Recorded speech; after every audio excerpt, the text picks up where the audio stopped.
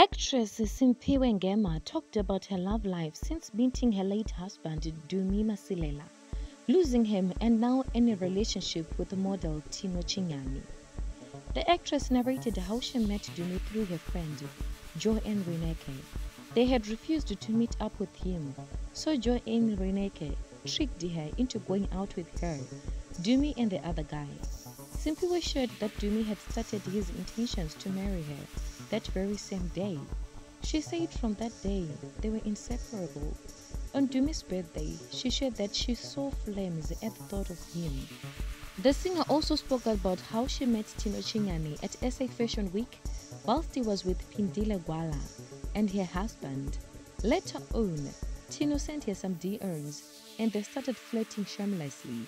Simphiwe said Tino is very supportive of a grieving process. Mark J asked her if she loved Tino more than Dumi, and Simphiwe responded by saying yes, because she learned from losing Dumi how to love more, how to hug longer and kiss longer.